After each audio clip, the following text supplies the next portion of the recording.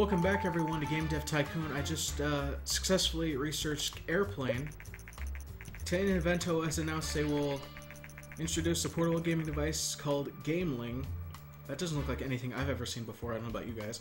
The device comes with a changeable game cartridge, a monochrome screen on a green background, built-in speakers, and even multiplayer support via connection cable. Super high technical technology, isn't it?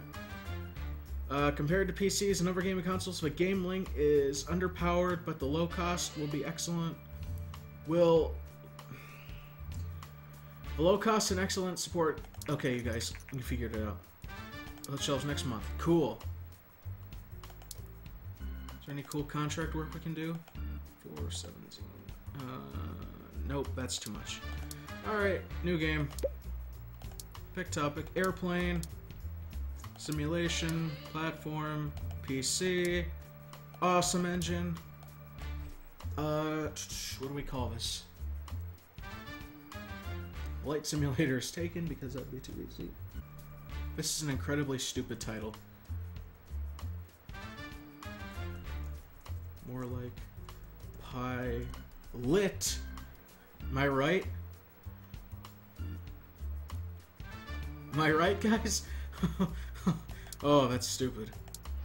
Pilot, more like Pilot. Story and quest, not so much gameplay engine. Maybe not so much gameplay engine. I don't know.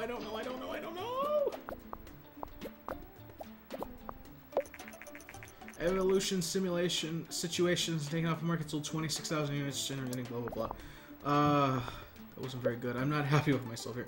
Dialogue.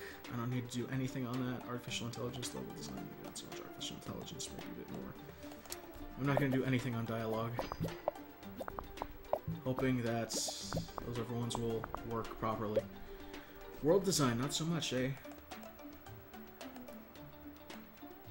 Graphic, and we'll bump up sound, because sound has been the little runt of the litter. It hasn't gotten anything nice for Christmas.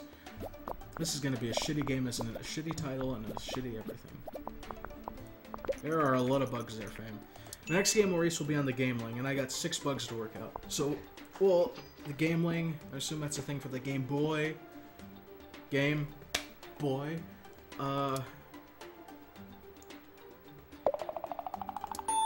New record for technology. That's very good. Level up in world design. Open world. Oh, I like open world things. First reviews are in. I am terrified.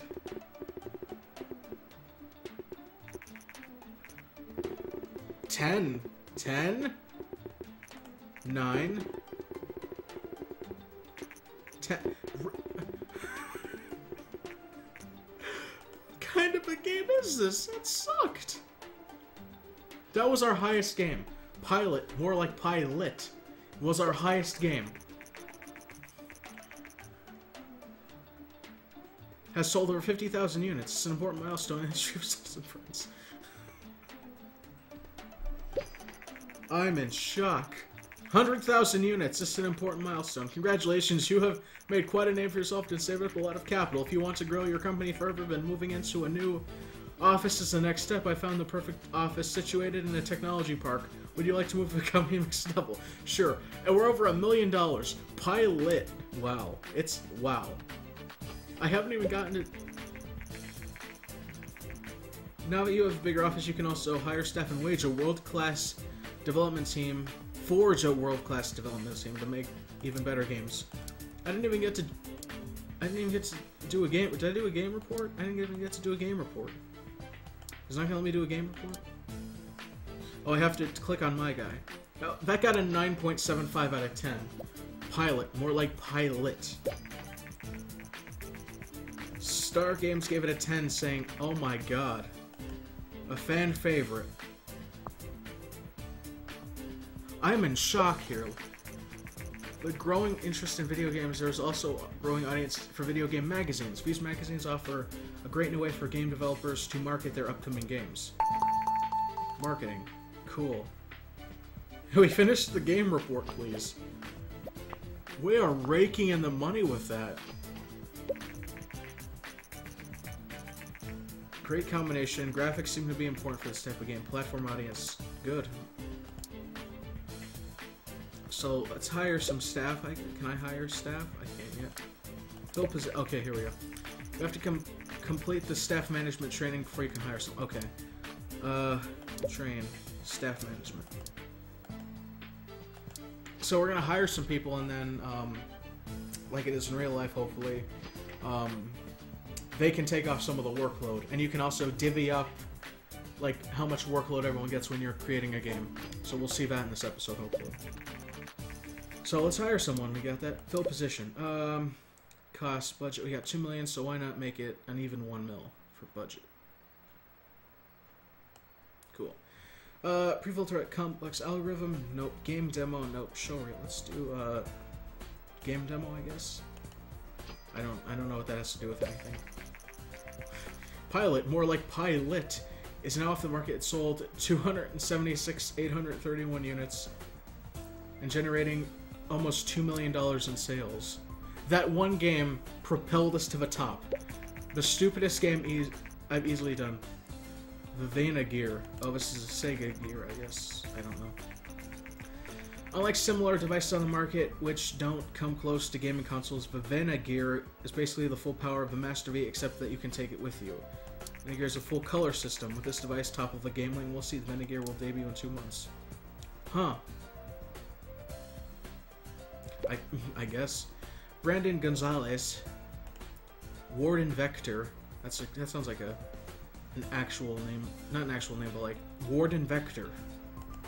Jeez. Scott Ruro. Who has 2 R's in there? That's a weird last name. And Virginia Lamb. So, Braden Gonzalez. I say that because that's how I was saying it in Paper Mario, not Giant Gonzalez. The Great Gonzalez was Gonzalez. Braden Gonzalez. Experience level 2, speed 149, research 296, 16k a month. Okay. Warden Vector, level 2, speed 215, research 259, 21k a month. He has more speed but less research. Scott Rowe, level 2, speed 205, research 218, 21k a month. Might be Braden Gonzalez here. Level 1, 132. A lot of research there. I think I might have to go with Braden Gonzalez on this. Yeah, I'm gonna go with Braden Gonzalez. Medium games. So, Braden Gonzalez is here. Let's find some contract work if there's anything.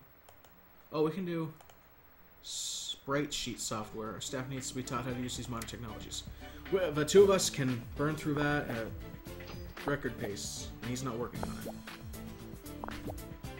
Also, there's a meter next to each of us, which I guess if they reach the top, then we have to stop doing things. How did we not? Braden Gonzalez is on very limited time. Let's do some research, I guess. I'll do some research. Venegear, man, we said 2 months on that. Train. Oh, I could train myself, I guess. Research. New topic. Time travel. We can do the Doctor Who game. Gonzalez. He's gonna train. We need to bring up that technology. Let's do staff welcome, I guess. Staff welcome training. Because we're professionals. Train,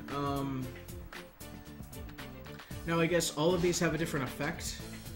So, game dev gems make me think game design for pirates, don't repeat yourself, code incomplete. So these all add to different things like design, technology, speed, research. I'm gonna go, I don't know which one adds to technology, even though I'm gonna have them do all of these. So let's start with game dev gems. And I'm going to, I'm gonna start a new game. Pick topic, time travel. Pick genre, adventure. Pick platform. I want to go back to... No, I want to go back to PC for this. The awesome engine. Alright, do we do a Doctor Who game, or do we go more original than that? Save. Here we go. Sherlock and Doctor, save C and F. The Doctor Sherlock and the Doctor save Cess and friends. Great. Because after it's going to be the sequel to Cess and Friends Save the World. We need saving now. Gameplay, not so much. Story and quests. Bump that up. Engine, move it down. Yeah, now we're cooking with fire, aren't we? And then once he's done researching, I guess he can help us. Ooh, dialogue, all the way up. Level design, not so much. Artificial intelligence, not so much. Level design, maybe a bit more. I hope. In 2 months, the G64 will be taken off the market. Good, I don't care about that console anymore. Not too many bugs on this. World design, all the way up. Graphic, not so much. Sound, not so much. Raiden Gonzalez, hurry up with that.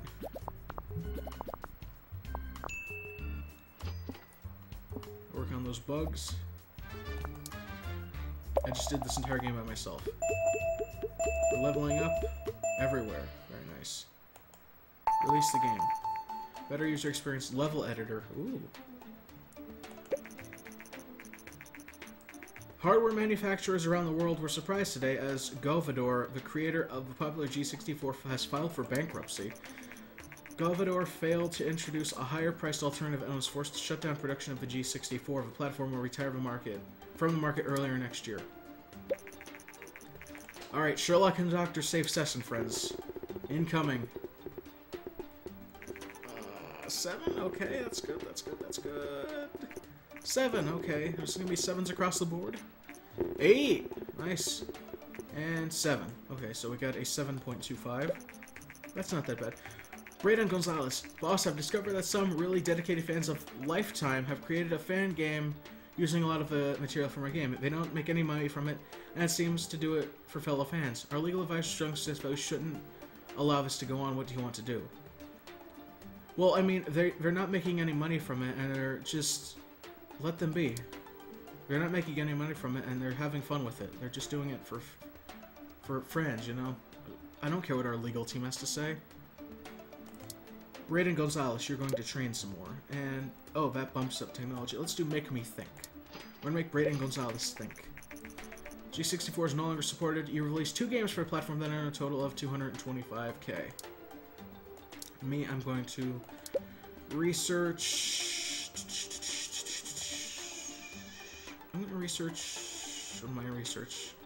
Better user experience, I guess. That seems like the responsible thing to do. Hi, I'm Denise Reed, the main developer of Lifetime fan game. I've recently been informed that your legal department has advised you to stop us, and I just wanted to say that I'm very grateful that you didn't.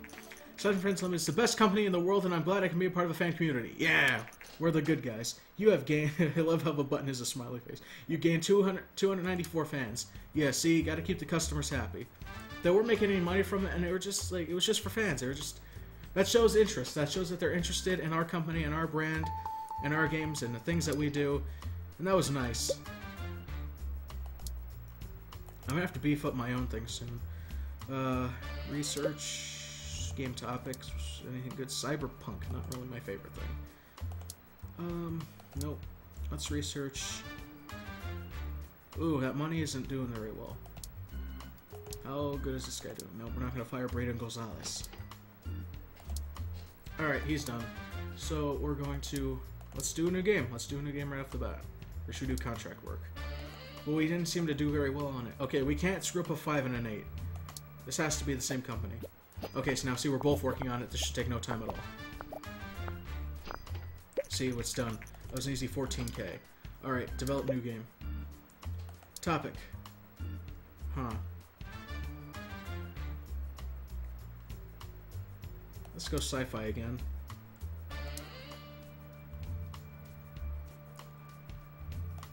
Sci-fi adventure. Let's do something that we know will work. PC simulation. Okay. For everyone, and let's call it Cess and Friends. No, didn't we already? That was for superheroes.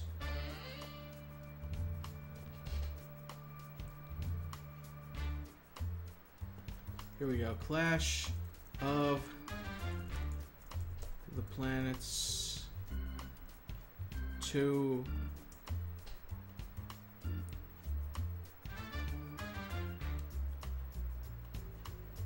Galaxy at War. Damn it, that doesn't fit. Can I be an asshole here and do this? War. Nope. Galactic War. There we go. That's right, right? Clash of the Planets 2 Galactic War. Yeah, here we go. Gameplay not so much. Engine up. Let's do it that. Let's do it like that. Let's just do it like that. And now we're both going to be working on it. So hopefully that means that more time and love and care will go. Dialogue all the way up. Artificial intelligence level design. Just a bit of adjustments. I don't know how much exactly. Sherlock and the Doctor Save Cess and Friends is now off the market. It sold 30,000 units, generating 215 in sales. Not bad. But we can do better.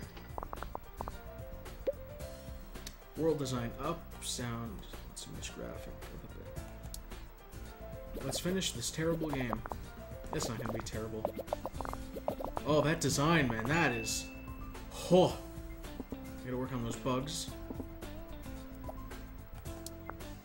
That design, man, that is off the charts, dude.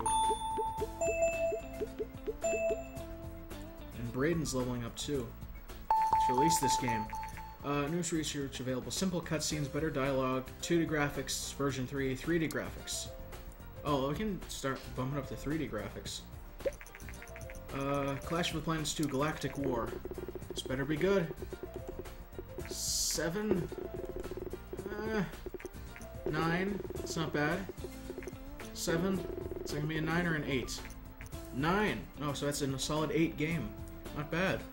Not bad by us. I want to see more of those 10s though. Like, Pilot was... It's great. Let's do a generate game report. He's gonna do that, and I'm going to research a new topic. I don't want to do any of those.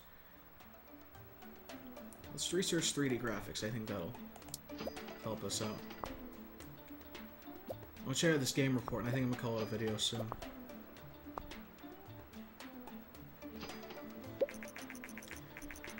Clash of the Planets 2 Galactic War. Sci-fi adventure. Great combination. Sounds to me to be not very important topic. Audience. Great. Oh, that was very good. Brayden Gonzalez is still new to the team. A few more games on the team. A few more games and the team will have higher potential. Okay, that's cool. I'm going to have him train while I'm doing this. Game design for pirates. Go for it. And I'll do some training myself. Let's do don't repeat yourself.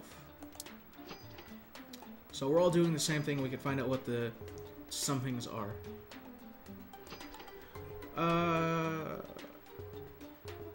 Let's see what this does. I think. Yeah, he doesn't have that much to go, and then we'll do one more. And I'm gonna call it a video because train. Oh, I actually have to send him on vacation because his meter's a bit high. So I'm gonna send him on vacation. Clash of Planets 2 Galactic War is now off the market. It sold 64,000 units, generating 449k in sales. Not bad. So he's on vacation, so he just fades out for a bit. Train, and I'm gonna train for code and complete, and I'm gonna call it a video, guys. So I want to thank you so much for watching. If you enjoyed it, hit like the button, subscribe, not so already. Pilot, more like Pilot, was the highest rated game that I've ever made. Vena has announced that they will release a new gaming console in 2 months. The Vena Oasis comes with 16-bit graphics, sound, which promises a new kind of gaming experience. Cool. Vena said at the announcement, the Oasis is a new start. It will be the genesis of a new generation of gaming consoles, and we believe it will do very well in the market. Some of the games already announced for a console suggest it will appeal to more mature audiences. Okay. So, I'm gonna call it there, guys, and, yeah, I love this game. This is a very fun game. It's very cheap. It runs very well, even with all of my recording gear going on. So, I assume if you have a better computer or something like mine, it'll run great. And it's very addicting, so be careful. And it's like your typical simulator, but except you're making games, and it's just a lot of trial and error, and it's a lot of fun. So, yeah, thank you guys for watching, and take care of yourselves.